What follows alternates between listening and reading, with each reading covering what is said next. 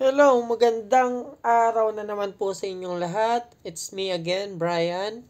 May tuturo po ako sa inyo ngayon kung paano gumawa ng sarili nyong intro sa inyong vlogs or sa inyong mga videos na gagawin.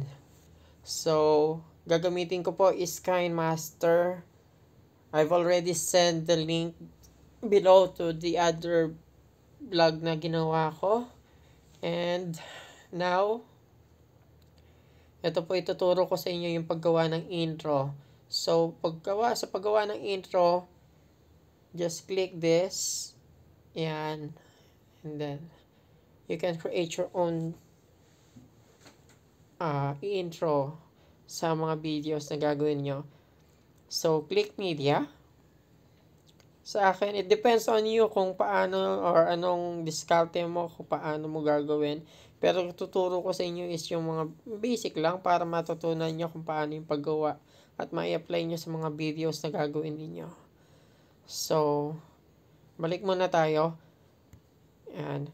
Tuturo ko sa inyo kung paano gawin ito. So, I will play this.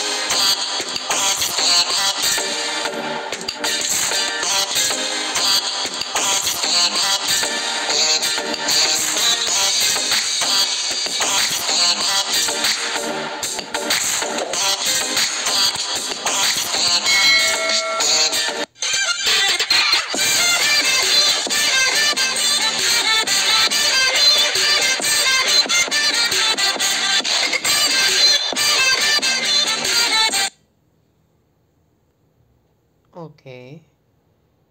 And now, let's go back. Okay.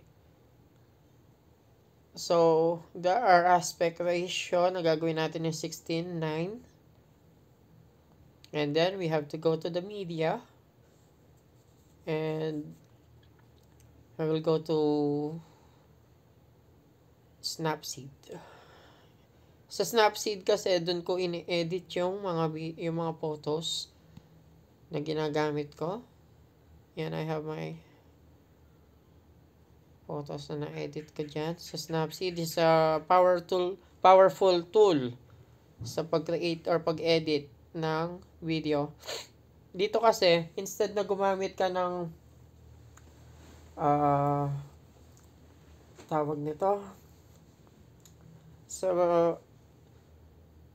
ng mga effects, Adobe. So, gagamitin natin kasi maraming ways paano ka mag-create ng intro mo. Pero napakadali dito sa KINEMASTER. So, yan. And then, okay. Then, next is the audio. Cancel. Audio. Go to music asset.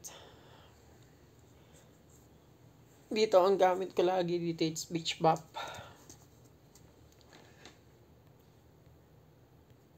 Yan, beach bop. Yan, napaka-favorite ko to eh. And mostly ginagamit din siya sa mga ng ibang mga vloggers. Beach bop. After that, beach bop. Okay. Pasaway itong ko. AC recorder ko. Okay. After that, go to layer. I-add to yung text ko. Yung text ko is from PixelLab.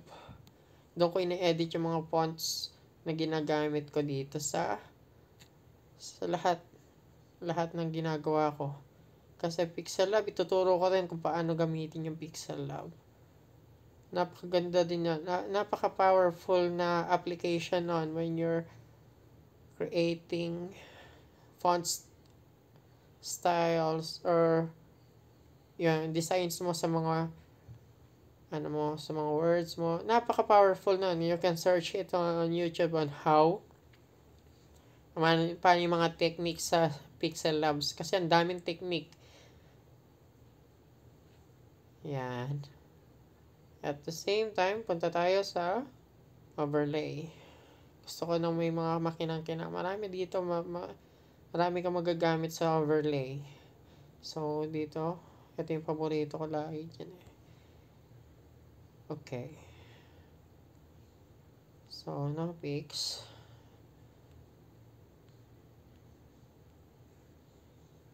Yan. Next is yung pag-apply ng ito, i-delete ko lang ng konti yung pagpasok niya. So, no picture. In animation is fade. Okay. Out animation is fade also. Dito naman sa MPAP, in animation niya is fade. And then, okay. Out animation is fade also. Yun lang. Ito lagi yan na mahaba. Yan ang gusto ko dyan. Pwede mo naman siyang i-adjust na lang. And then, try to play. Okay.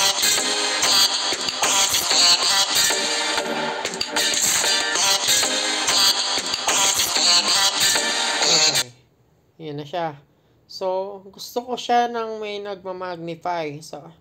So, punta lang ako sa effects. Hanapin ko yung magnifier. Yan. Hanapin mo yung magnifier. And then, magnify mo yung mukha ko. Ayan. Yung mukha kong hindi ko alam kung gwapo. Pero, nakabingwit na maganda yan. So, yun. Punta ka lang dyan. Slide right siya. Okay. And then, out animation, slide left.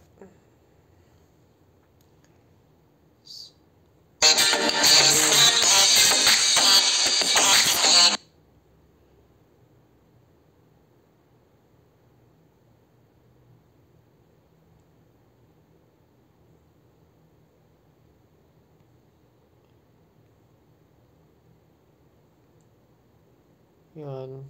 Ayoko mo yung MPAP live mo pura. Ayusin natin. So, duplicate din ulit. Okay. Same. In animation naman siya. Gusto ko siyang mag-slide down. Okay. Gusto ko siyang mag-slide up sa out animation niya. Yun. So, ganun lang sa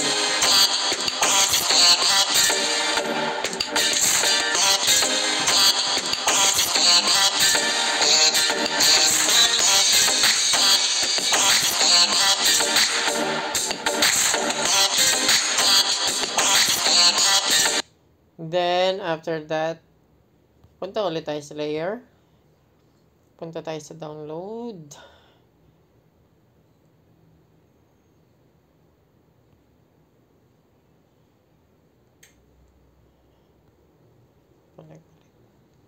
Ayun. Meron akong dinownload dito na green screen.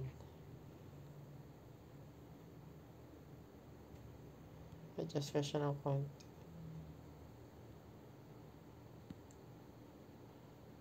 Okay. Ito yung nagaganyan dyan.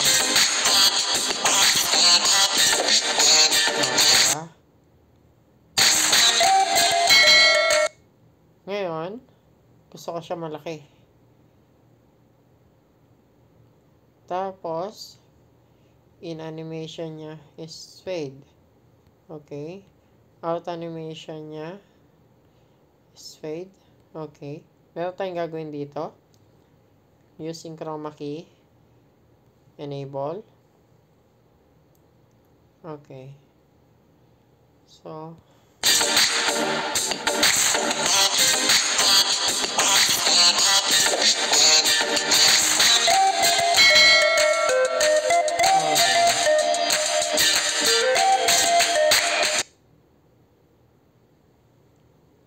tapos, after that,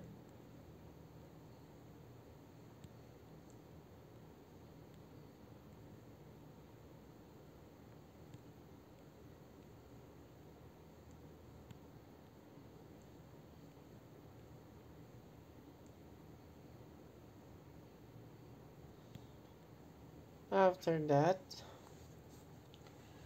yung pangwakas na ano natin. Isisingit na natin yung pangwakas na intro natin. So, yung iba dito, halimbawa, pwede ka mag-download na lang sa YouTube mo. Na ano, i-attach mo na lang kung medyo gusto mo nang mabilisan. Punta ako sa download. Yan, ano ko yung inano dito.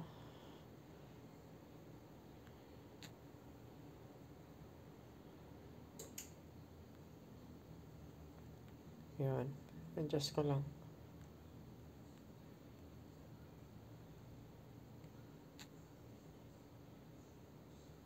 May intro ka na. Kasi ilalagay mo lang dyan sa ano, sa singit mo yung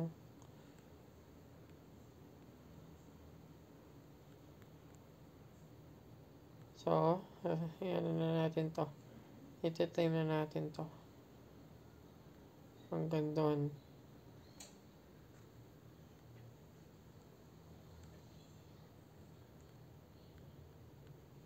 Yes pa. Kasi may sound na yan si ano natin eh. So, good.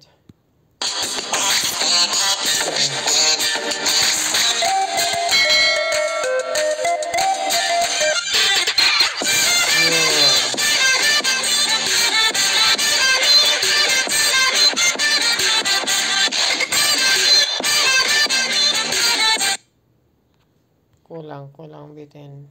Ayan, okay na yan.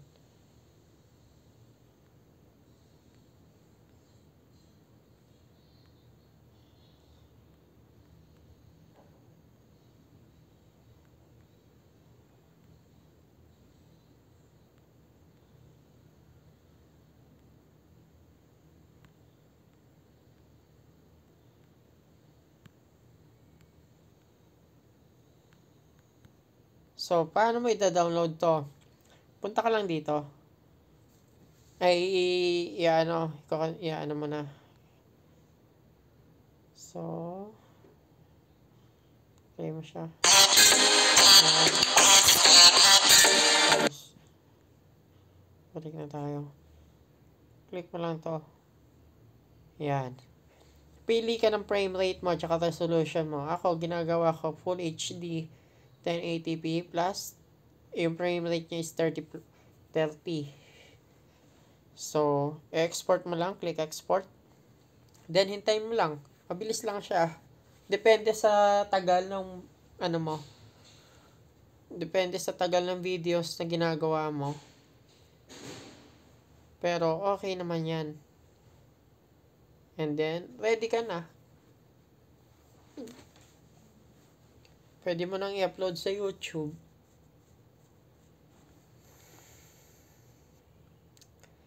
Yan, pag na-export na yan, okay na siya. So, pwede mo na siyang i-play. Using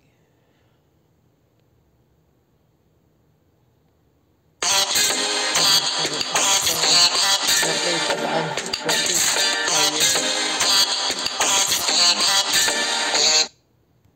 So, hanapin na lang natin siya. So, punta tayo doon. Okay. Ito, here. Hello, it's me again, Brian. Ayan. Ang konti ito. Dito. Depende sa atin. Depende sa iyo kung saan mo gusto. Then, i-adjust mo yung magnifier. Yan. Kung anong gusto mong i-magnify yung mukha ko eh. Yeah, at the same time. Yan. Okay. Hindi na-load ko. Yun lang. So, paano? Maraming salamat sa inyo ulit.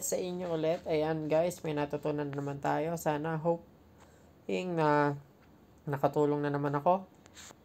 And may the Lord bless everyone. God bless you.